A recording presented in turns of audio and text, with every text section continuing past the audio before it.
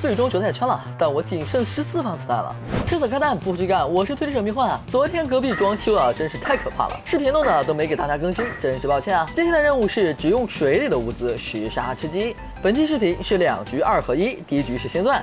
乍一听啊，不是夏日模式，水里哪来的物资啊？这被泡过的子弹还能用吗？一瞬间我恍然大悟，水城啊！都忘了海岛图还有这么个地方了。走着。水里走太慢，搜索过程我自己都先急啊，就不给你们看了。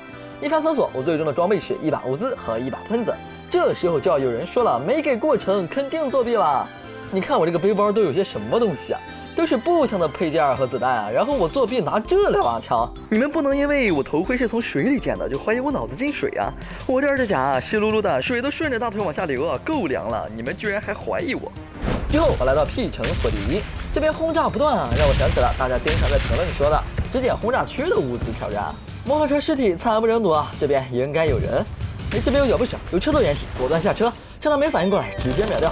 不过这9毫米子弹属实不多啊，要实杀还真是要省着点用啊。而这边不止他一个，还有脚步声，发现他了，就在对面，他正守着楼梯口啊。对于不知道这里有人的粗心人来说啊，他的位置或许有些用啊，但是对于我来说只能白给了。所以这种楼有2个比较好的守楼位置啊，一是这里有宽阔的空间迎接狭小地形的敌人啊，还有就是这里可以抢占先手，就是小心不要被炸死了。有人爱站在这边的栏杆上啊，其实这里位置并不好，因为即使看了第一视角，也只能打到烟雾弹后面的位置。但是楼下的人看，他在烟雾弹之前很大一块就能打到上面啊，所以啊，除非敌人没注意，不然栏杆处是很吃亏的。说着说着，一阵饱含怒气的脚步啊，直勾勾的冲我奔来了，一发解决。喷子开镜射击的子弹啊，比不开镜要集中很多，大家必须要知道啊。有时候啊，可能就是差1颗弹丸就不能秒掉敌人啊。在解决2名机器人后，又发现了1名新的敌人啊，他就在对面楼，直接将其干掉也很无聊，我们暗中观察一下。他来到楼顶，听声音好像是上房了，原来这也是个伏房模呀。这是3天不打上房揭瓦啊，偷偷跟踪一下。就在前面楼顶，此人身法轻盈，一下就跳到了对面。这材料力，下辈子不当个青蛙可惜了。但是万一摔着怎么办啊？为了防止他受伤，要尽快把他变成盒子啊！可惜没秒掉，也应该发现我了。听声音，他貌似打算转移啊！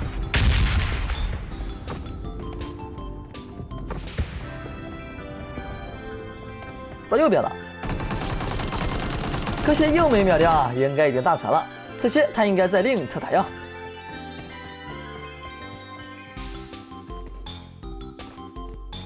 发现你喽！他到了房子右边，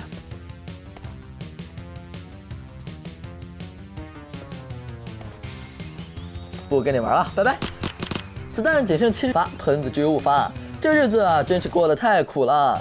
中途发现了不少敌人，但是由于物资的射程啊属实有限，还要为决赛圈保留实力啊，只能含泪饶他们一命了。而我的车看上去有些内急啊，扶着厕所就不下来了，无奈也只能先放弃它了。前面有名狙击手，点上物资有机会将其拿下，但是决赛圈子弹可能就不够了呀。当务之急还是先搞到一辆车，只能在此睁一只眼闭一只眼放过他了。开车我来到圈内唯一的防区，有辆吉普啊，看来已经先到了，要小心了。屋内安全，外面有脚步声。这个方向他到坡下了，外面有人，还好我关门快啊。不过貌似刚刚的人与他打起来了，背面这个还在，前面的也没过呀，该我了。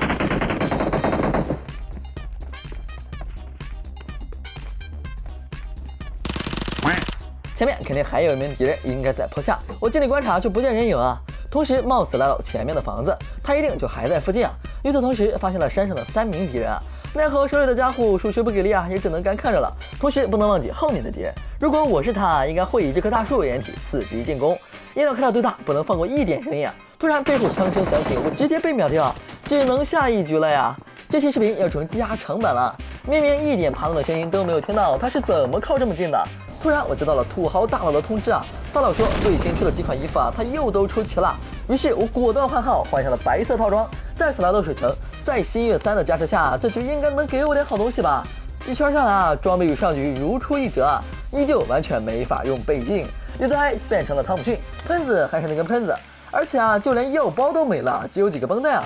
有了头盔后，原本帅气的小辫也没了，整体气势少了一大半，面罩也没了，变得有些憨憨。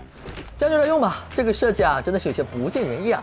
虽然大佬说他这次不500块就抽到了，我提车开始搜寻敌人的踪迹，毕竟还是有10杀任务在身啊。不过只有150发子弹啊，折合下每15发就要盖掉1名啊。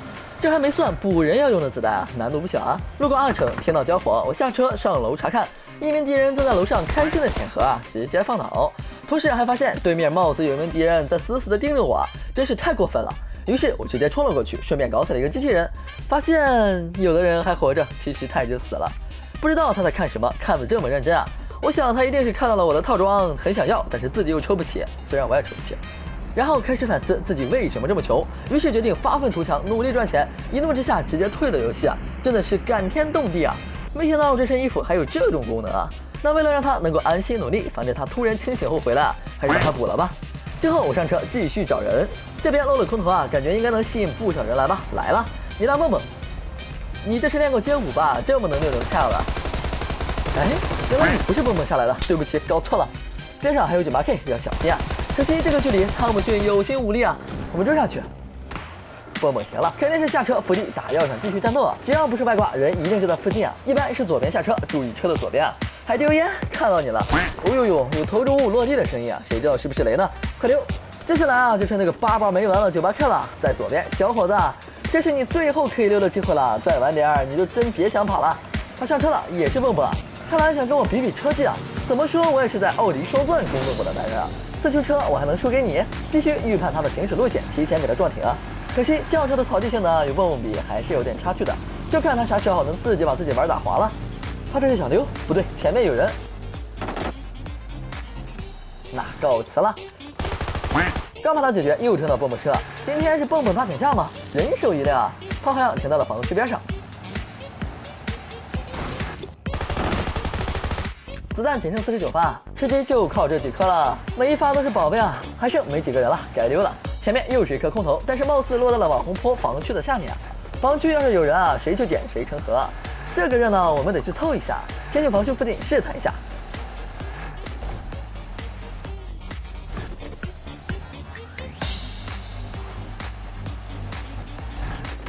敌人果断动手了，这种动手啊，除了暴露自己和凶一凶啊，没有任何意义。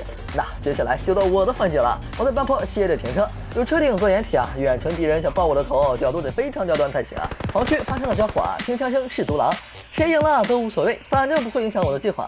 在这儿，我像一只壁虎一样，我能看到防区的敌人，他却看不到我。等啥时候打起来，或者他自己忍不住去捡了，我们再出去，最好能压死啊，省点子弹，就看他经不经得住空投的诱惑了。忍了这么久啊，果然还是下来了，小伙子太年轻了，我们上。可惜撞不到了，那就撞空投停车了。还玩拜佛枪了，就是26发子弹了，距离目标还差2人。但愿剩下的人啊都是独狼。我来到防区，成为新的房主，来到楼上观察敌人的踪迹啊，奈何啥也没看着啊。下个山区也要刷了，先去把唯一的防区占了再说啊。就剩26发子弹了，万一那里是一支小队啊，那指定是要暴毙了。还好没人，就剩3人了。刚进屋还没落着歇一歇啊，就听着脚步声咔咔咔的就过来了。他在围墙外，胆子不小啊，还是个吉利服。怪不得刚刚过来都没看到啊。告辞啊，满配喷子有点猛啊，不知道他自己感觉死的懵不懵啊。神像汤姆逊的这份子弹很关键，就剩2人了，后面是个98K，前面的敌人也发现了，局势基本明朗了。为了避免最讨厌的全员伏地环节啊，还是直接上车冲锋了。这小伙子也知道自己暴露了，开个车的功夫啊就不见人影了，最好能撞死他，不然这子弹真不保险啊。发现他了，可就在树边，不太好撞，拖下去啊不是这儿，没办法，只能下车了。用了12发，还剩14发，有点险啊！一旦打完，基本是要GG啊，但长痛不如短痛啊，直接去找那个98K。这时候啊，肯定不知道在哪儿伏地呢，还好我有这辆车啊，视角比较好。估计啊，他怎么也想不到，我气势汹汹的，但弹匣里只有14发子弹，是打下拉能够看得更清晰。从边缘到中心啊，慢慢地毯式的搜索，我就不信找不到他。看到了，可惜车轮从他的手边压过，为了避免以前的惨剧，我直接下车对打，有惊无险啊，子弹刚刚好。之前但凡浪费个5、6发啊，怕都是要成盒了。这期视频啊这么长都看完了，那顺手点个关注吧，感谢啦！我是迷混，我们下期再见。